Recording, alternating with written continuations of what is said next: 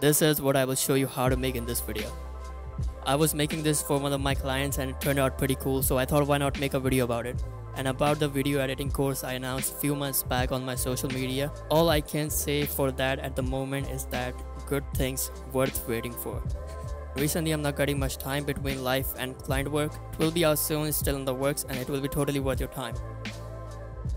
For those who ask me where do I get the assets for my videos, I don't use any assets in specific, and where to find them is also a hassle for many people. So you just have to look for anything you want on Google or Bing and you will find what you're looking for. You just have to know what you're looking for. So as you can see, I have the same Google as everyone has. Basically just know what you're looking for, what you want to find, and you will find something. If not the exact thing, you will find something close to it. Alright, now let's launch After Effects. So as usual, I will start by adding a new comp and give it a name. It's going to be 1920 by 1080 wide, and for the FPS, since I don't have any spokesperson video, so I will go to either with 16 or 12 FPS. And by the way, I have typed out some effects I used in the actual video. You can see on the sticky note at the bottom of this video. The assets I used will be available in the video, so you can follow with me, and the full file will be available on my store. Okay, let's type another text and make it a bit big, like this. And let's replace the font.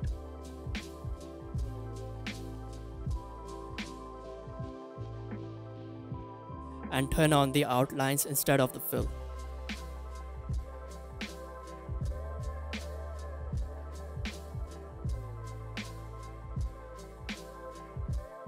And now for this text, I want to give it a blinking effect.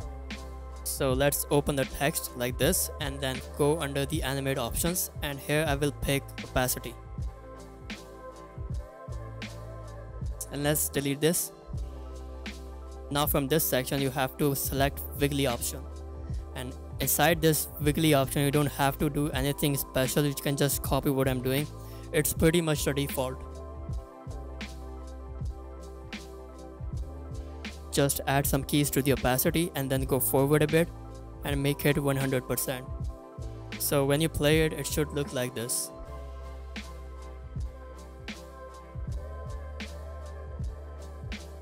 And now I'm going to add a rounded rectangle.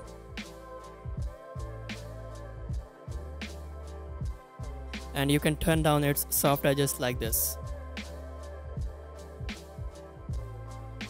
Then let's make it black. And no outlines. Okay, now it's the time for the sponsor of this video, Uniconverter by Wondershare. This is an amazing tool that you can have, especially if you're working in the video editing side. And sometimes you have to send files to the client to have some feedback. While it is easy to convert big files into small files using any online tool, it's also kind of a pain to upload, wait, and then download them. While in Uniconverter, you can just do it without uploading. And it's not only limited to turning down the size of a file, it has way too many options that you can pick that will help you and save you the time of uploading and downloading. So be sure to check it out, and I'm sure you're going to love it.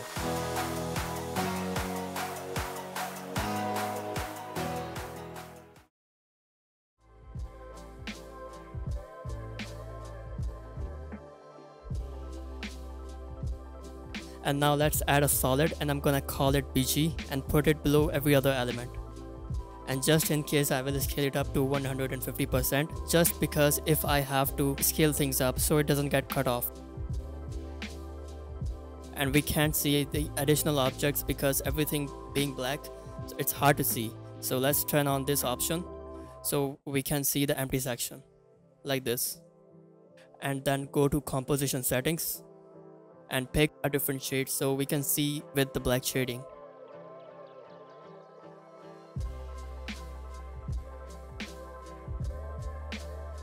And now attach the text to the shape and put the big text below everything.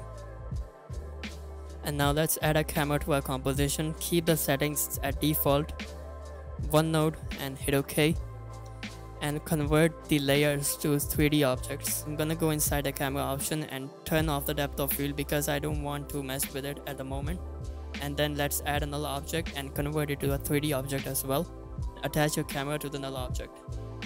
open position using P, and add a key, then move it forward like this, and then tweak the value so it starts to zoom in, and then add another key to make it a bit zoomed in.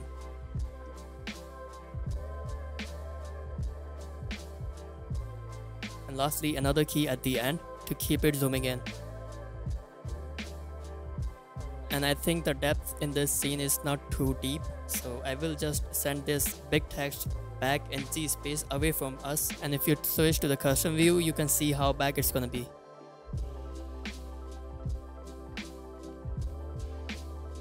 Once you are done with this, you can head back to the active view and scale it up. Now as you can see, it has more depth. And after that, I will simply put a film overlay that I found on the internet. It's nothing too complex. It's just to get into the feel because I'm not feeling what I'm doing right now. You can take this as an idea to not get an art block.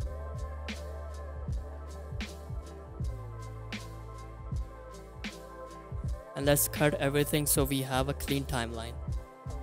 And after that, simply duplicate the text like this and put it after the cut. And I won't do anything to it except for typing something else.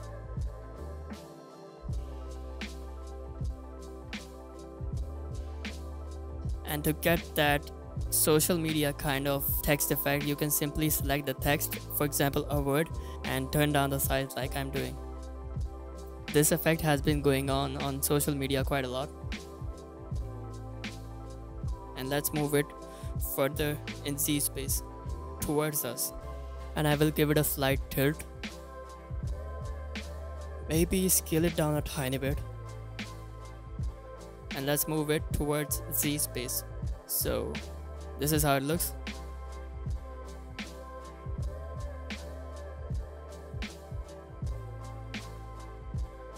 And now let's put the image I want to use on the timeline. As you can see, since this is not a PNG file, so I will have to mask it out myself. Okay, now let's convert this to a 3D object as well. Not exactly a 3D object, but anyways, I think it's quite big, so let's turn it down.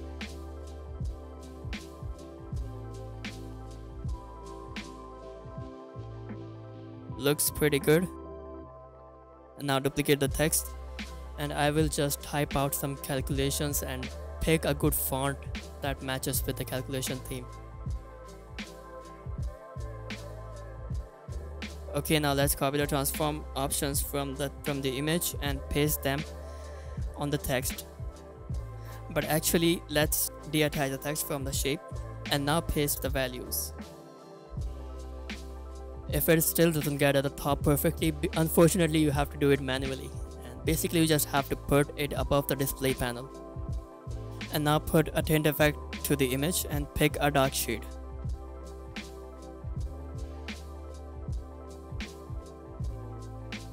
And let's mask out this part as well so we don't have anything messing with the actual text. So for this, I'm gonna add a mask to this and then add a fill effect and pick mask number 2.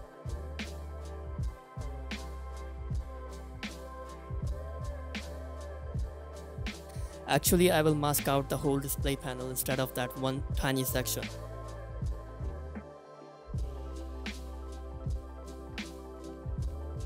And let's pick a dark shade. Let's add some soft edges to it using the fill options. Okay, this is what we have so far. And then I will put the image I found on Google like this and then put a tint effect to it. So it should look like this.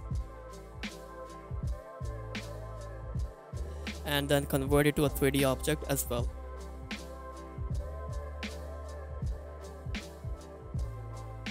Let's tilt it, and basically you just have to have fun with the theme and whatever works best with you. Just not make it too complicated so it gets in the way of the main text. The main focus should be the text and not anything else. All the other elements are just to make it a little bit fancy.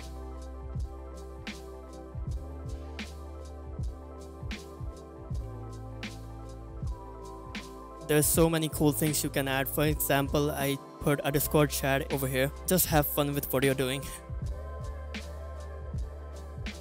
As you can see on its own, it doesn't look too good, of course, so you have to tweak it a tiny bit. We'll start by the levels effect, just to make it a bit dark, and then put a tint effect.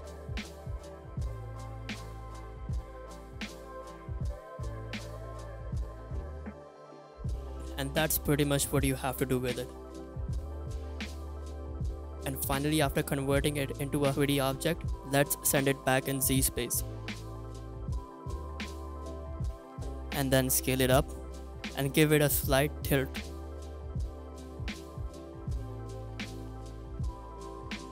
And then duplicate it and put it above to give that close-up holographic effect.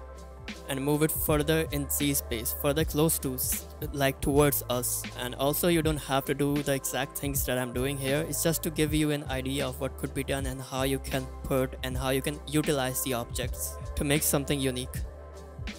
Okay, now I should turn on depth of field. Depth of field can honestly be time taking, so you're not gonna get the perfect setup with this. You just have to mess with the values a lot. Okay, after that I want to add another image to the scene.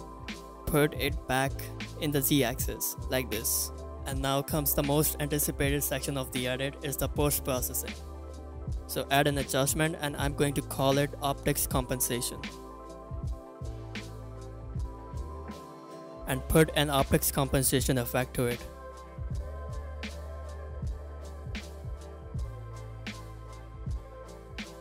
And now add another adjustment and call it shake. And then put a dissolve shake effect to it. You can use any shake effect you have. Simply add some keys for the percentage like this. And then head in the settings of X shake and Y shake. And I just want the shake on Y axis, not on the X axis. So I will pull up the Y axis and pull down the X axis. X axis is the horizontal shake and Y axis is the vertical shake. Since we already added a key, you can go in the middle and change the value. So it will add a new key.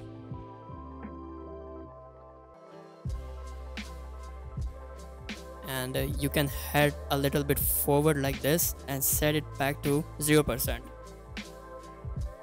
And then adjust the key curve like this, so the shake starts to fade out as soon as it hits. So when you play back, this is how it should look.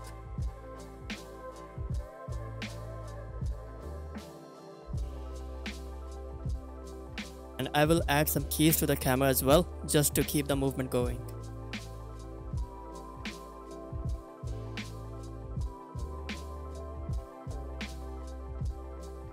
I think I should tell this because a lot of people complain about this, that the playback is not smooth, even without the effects. That is because you're working with 3D objects instead of 2D objects. When you work with a software like After Effects, the playback is never gonna be smooth. Even if you're using a computer from NASA, it's not gonna be smooth at all because it calculates every single second. It takes a while for it to calculate such complex animation.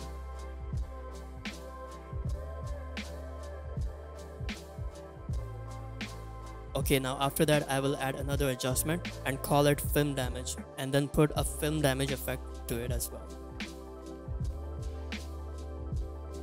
And I will use this preset and just turn off the last option. Okay, then after that another adjustment, put a deep glow effect to it. And I know a lot of beginner editors use deep glow effect way too much. The point of using deep glow is to blend everything, not to make everything super illuminating. So when you apply a deep glow effect, you have to keep it subtle so it doesn't mess with the look.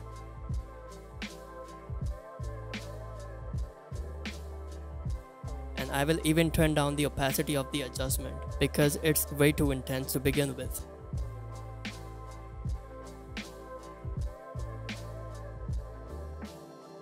And then add another adjustment and then put a CC vignette effect to it.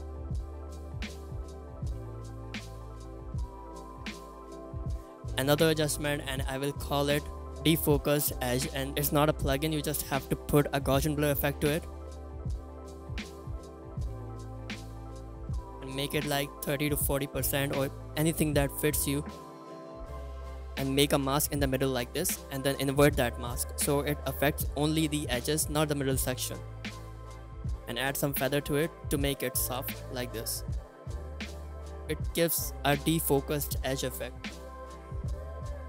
which makes the viewer look exactly in the middle. And then lastly, I'm going to add a chromatic aberration effect.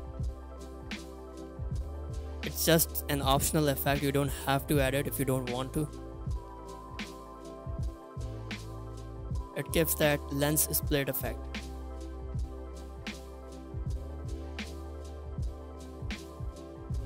Okay, then let's put the dust overlay that we found on Google at the beginning of this video.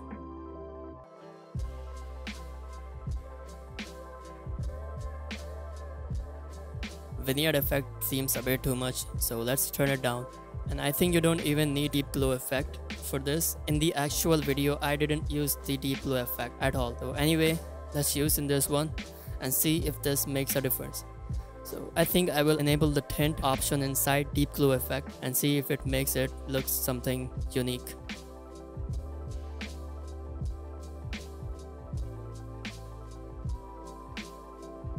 Okay, now it's time for the main effect, the optical flare effect by Video Copilot.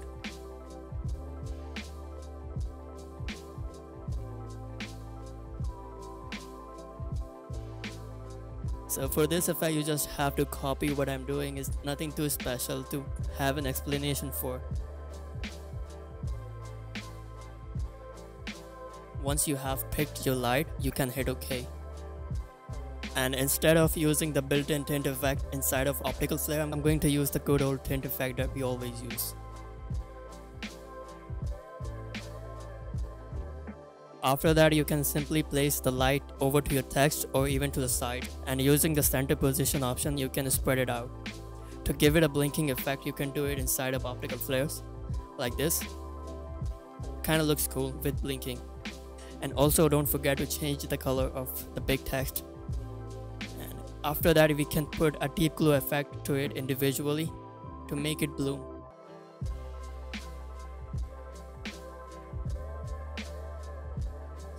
And the color right now looks a little bit it has no contrast to it. So I will add another adjustment and put a curves effect to it and make an S curve to it.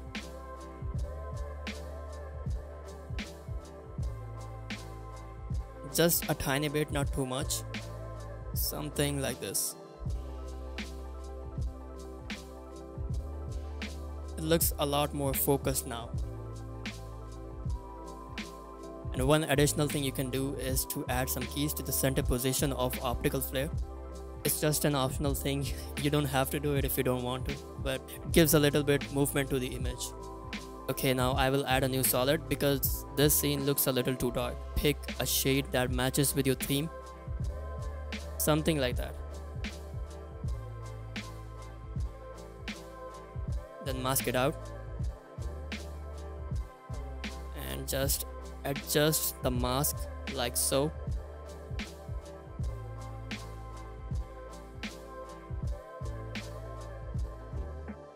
Then go inside the mask option and you can add some feather to it, or if you want to expand it, you can expand it, and if you want to contract it, you can contract it. And I think the first scene looks a little too dark as well, so let's just put this solid behind everything, and so nothing is too dark and hard to see. Alright, so that is pretty much it for this video, and I hope you enjoyed it and learned something new. And about the course, I will keep updating on my Insta and my website, so keep an eye for that. It will totally worth the wait and the time. I will put it out as soon as I can. And I'm thankful to all of you who watch my videos and anticipating for the course. I never imagined when I first announced it that so many people will be looking forward to it. I will be back with another video, and until then, peace out.